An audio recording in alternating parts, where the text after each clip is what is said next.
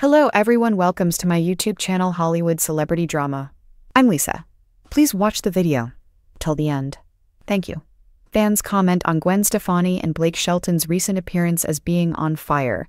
We can't help but stare at our two favorite lovebirds as they engage in more lovemaking.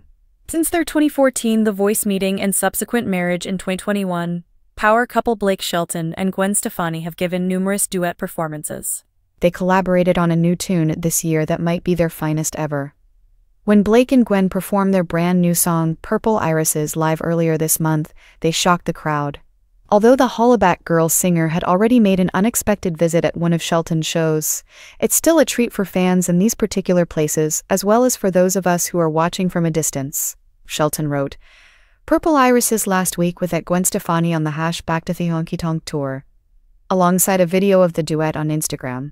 Blake's Back to the Honky Tonk tour, which began in Hershey, Pennsylvania on February 22, included Gwen.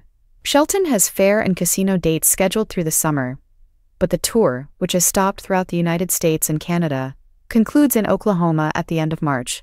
Shelton was accompanied on the tour by Dustin Lynch and Emily Ann Roberts. It's always a pleasant surprise to see Gwen and Blake on stage together, now that they have both left The Voice. Although the show's current coach John Legend recently acknowledged that he doesn't anticipate Shelton returning for season 26, he still has hope for Stefani. "I think our only chance is with Gwen.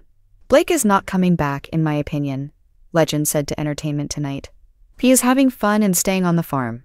He's talking to me about plucking corn, something like that. He sent us some fresh peaches and maize from the farm, and we prepared peach cobbler with them. I don't believe he wants to return to Hollywood to do another season of The Voice." We will continue to update this story. Please stay with us. Thank you.